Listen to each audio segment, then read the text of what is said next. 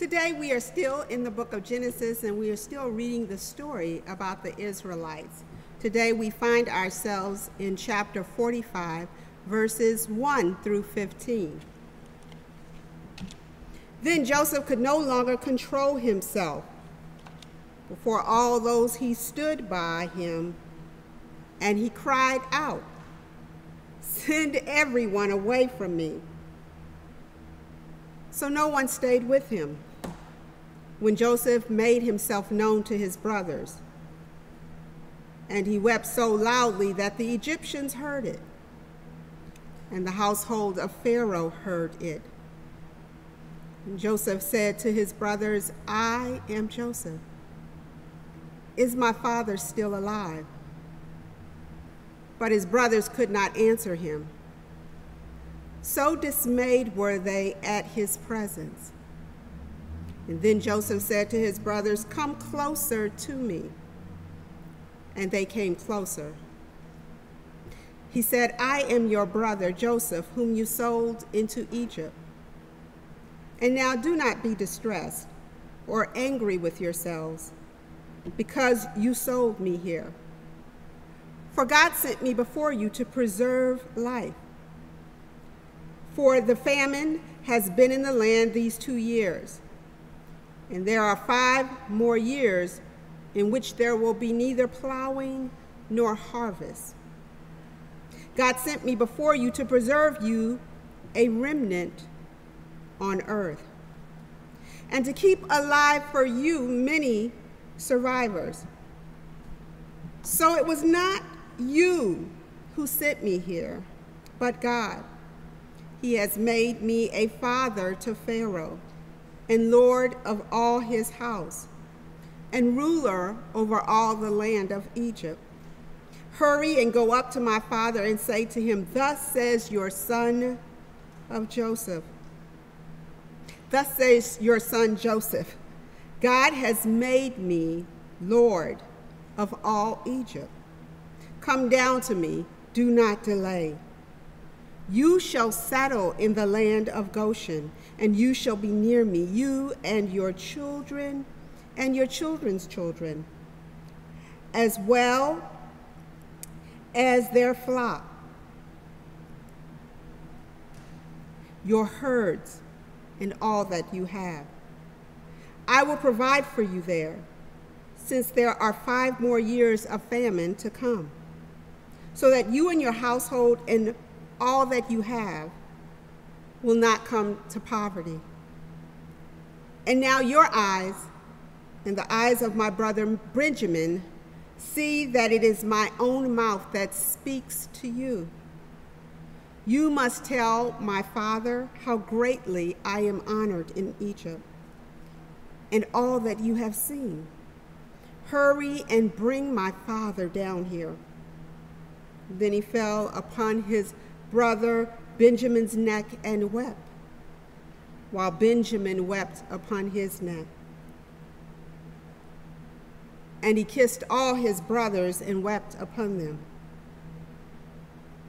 And after that, his brothers talked with him. May the Lord add a blessing to the reading of God's word. I'd like to use a sermonic theme this morning, wearing forgiveness. Wearing forgiveness. Alexandra Rosa and her family came to America from Dominican Republic. Her mom, being an alpha-like personality, got a job, went to work, and began assimilating into American culture. Her dad, more of an introvert, was unable to find work and drifted into depression. Alexandra comes from a big family of 5 siblings and found it hard to get individual attention from her parents. So when her dad would go to do the groceries, this became her alone time with her dad. On Thanksgiving Day, her mom and dad had had an argument, and then her mom had sent her dad to the store to buy a traditional dinner. In the store, he had picked out all the things on the list, and when the cashier announced the amount, he walked out.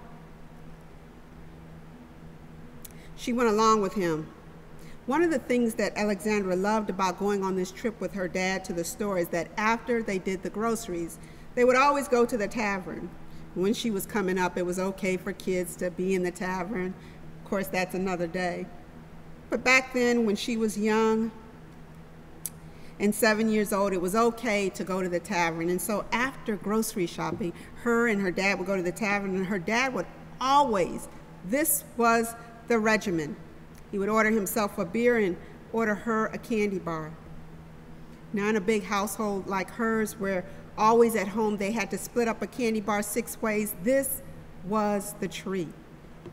So on this day, when her dad left the groceries, she didn't care anything about the groceries. She was like, let's just stick to the plan, go to the tavern where Dad can get his beer and I can get my candy bar. When they arrived at the tavern, something changed. Her dad ordered the beer, and that was it. She tried to wait, she tried to be patient, but eventually she pulled at his side and said, Dad, mi chocolate, mi chocolate. After a while, she tried again. Eventually, after trying to get her dad's attention to buy her chocolate bar, because that was part of how they operated, a stranger seeing and looking on bought her a candy bar. Well, she had been taught how you would operate towards strangers, and she knew at this moment that she probably wasn't supposed to touch the candy bar. But after looking at the candy bar for a period of time, she couldn't resist, and she shoved the candy bar in her mouth, and then her dad got up and left. When they got to the house, her dad dropped her off, and she disappeared, as she often did, into the house of a big family. Later that evening, the cops pulled up, and when her uncle opened the door, the cop said, he did this to his family? At the funeral, many people asked questions about why her father did what he did. She ran and hid in the back of the church because she knew the answer. And she knew if somebody asked her, she would have to tell them why her dad did what he did. She knew that it was the candy bar. For 5 years, Alexandra would not speak, would not say a word.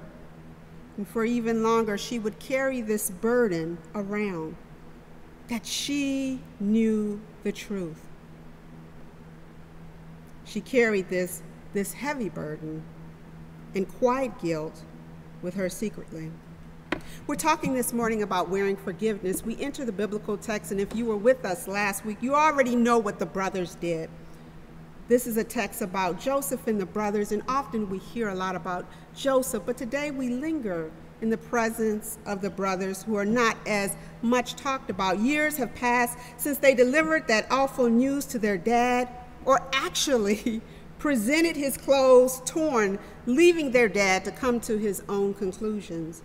Years have passed since the brothers had sold their own brother into slavery. Years had passed and families had been made and babies had been born and crops had been turned over and life had moved on, and now there was a famine in the land.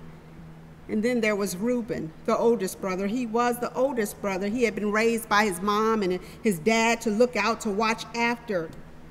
He had listened to his brother's plot to bring harm to Joseph, and he understood what he was supposed to do. He had felt their hatred, their jealousy. He knew that he couldn't change their mind, but he watched with a watchful eye as his brothers began to plan what they were going to do to Joseph. And so he knew they were determined to bring harm, and he would simply just scoop around.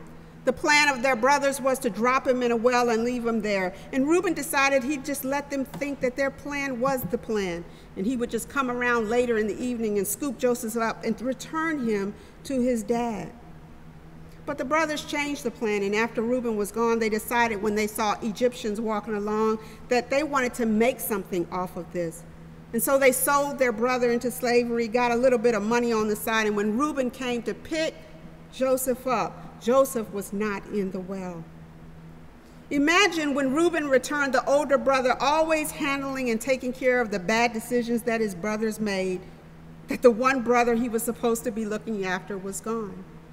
Imagine when Reuben returned to make the best of a bad decision, and he saw that his brother was gone. He knew the truth, but the truth would kill his dad, and so he didn't tell his dad. And he carried a guilt, a heaviness, a weight around. He carried a bad choice to himself. He could see what Rachel's loss had done to his dad. He could see what Joseph's loss had done. And he knew that the only thing he could do with his own pain was carry it inwardly. How often we carry so much around that is heavy and laborsome. There's a famine in the land. That means no food. That means starvation. That means that times are harder. That means that we have to cut back. That means that we cannot be as luxurious. That means we worry about how the rent is going to be paid, how the bills are going to get paid. That means hard times. And so Jacob, aka Israel, learns there is grain in Egypt and sends his sons to get some so that they might live, that they may not die. And Joseph recognizes the brothers that sold him into slavery right away.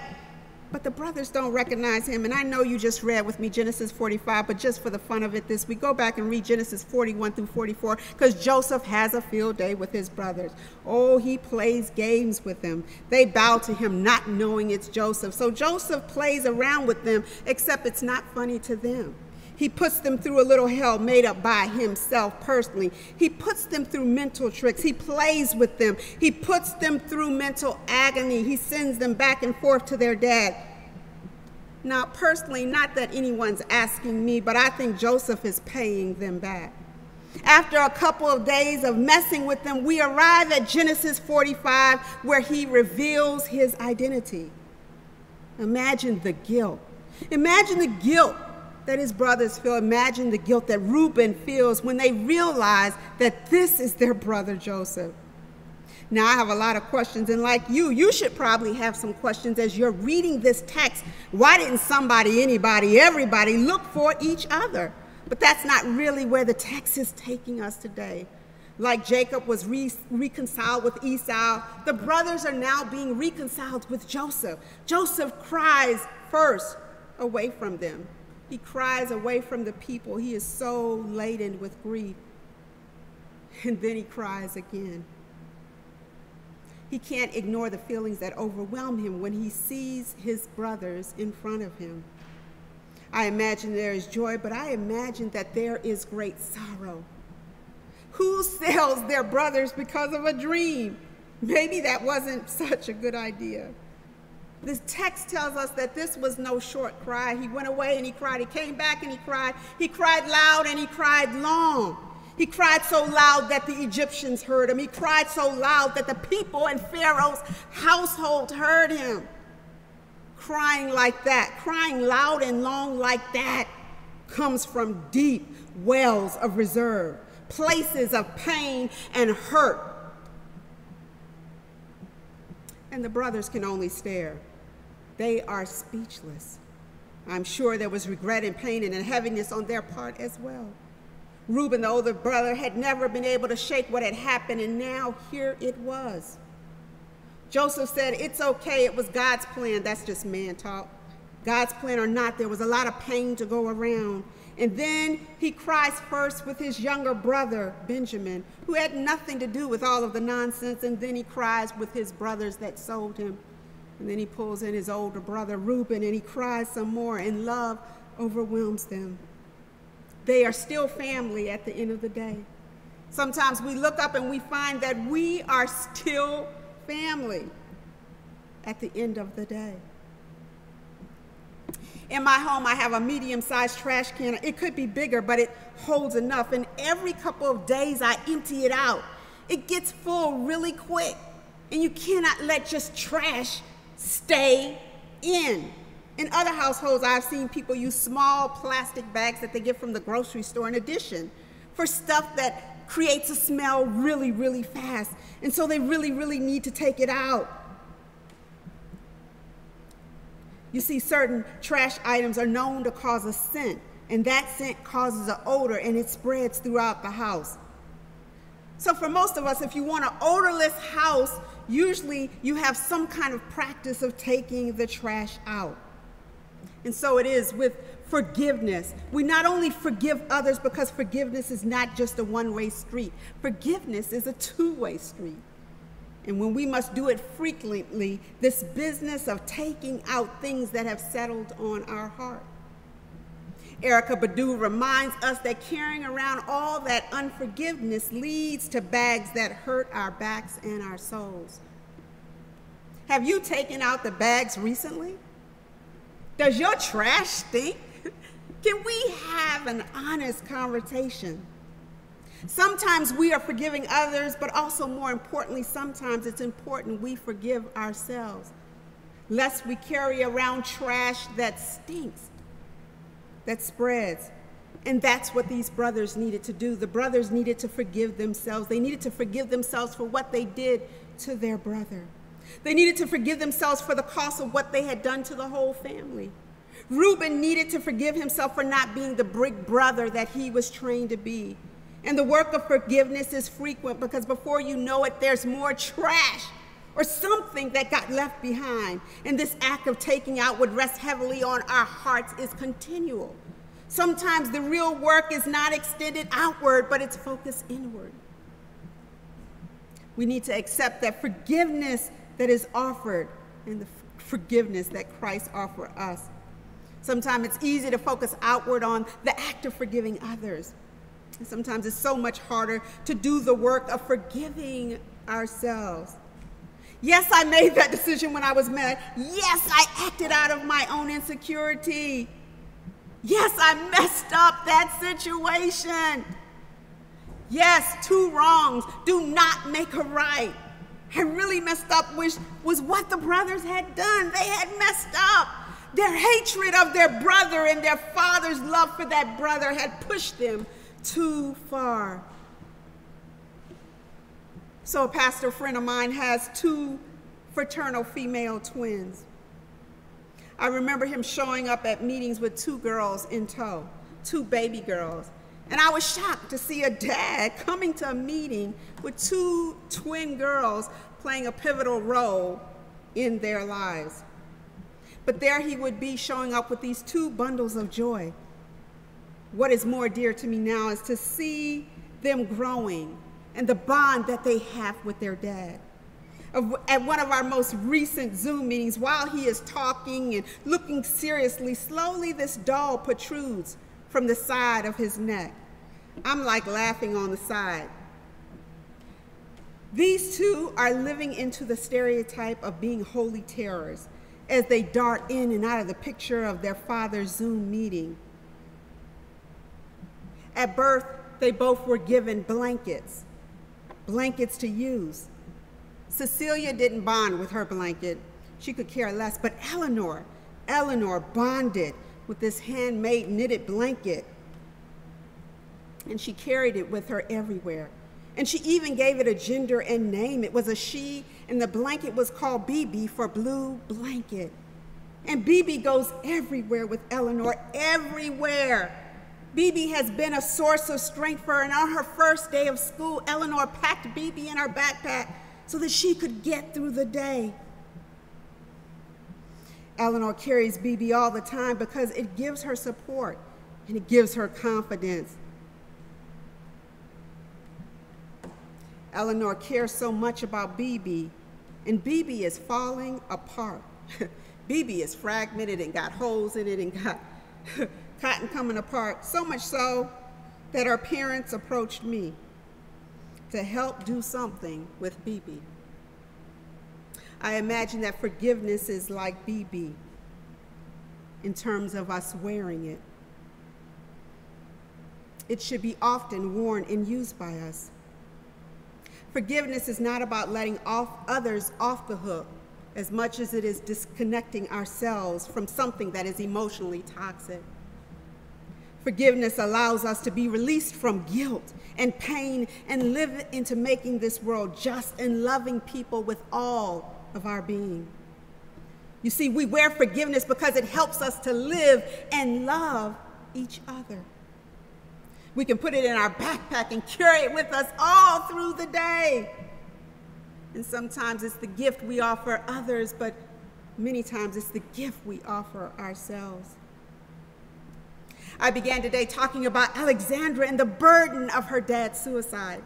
Alexandra one day shared this story of her dad with 300 people. The story had colored every day of her life. She had carried this burden everywhere, the candy bar that killed her father. And when she shared it with 300 people, she was astonished at the response and at the love and at all the people that were carrying burdens, carrying heaviness around, carrying guilt. Because suicide leaves people with heavy bags of guilt and remorse. If I had done that, if I had seen that, if I had only... She began to open up, and it freed her to help others. Alexandra said she had to begin the work of forgiving herself. And then she was able, through her testimony, to help others. So much so that one day a lady calls her and says, as much as I want to live, I want to go. As much as I want to stay on this planet, I really, really, really feel like I gotta go. And when I was toying between both and I felt like the urge to go was really pulling me, I remembered your story. And I did not want that to be the story that my child had. People carry incredible burdens and weights for one reason or another. Alexandra certainly did, and the brothers did, and Reuben did, and I'm sure Joseph did, and their dad.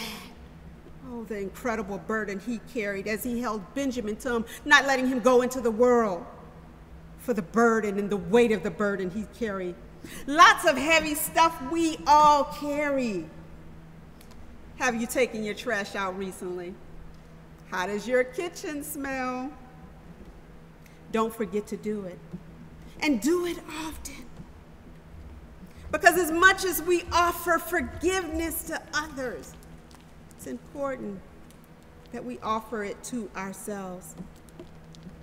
I say we join Eleanor, call it BB, call it whatever you need to call it, and let us wear forgiveness. Amen.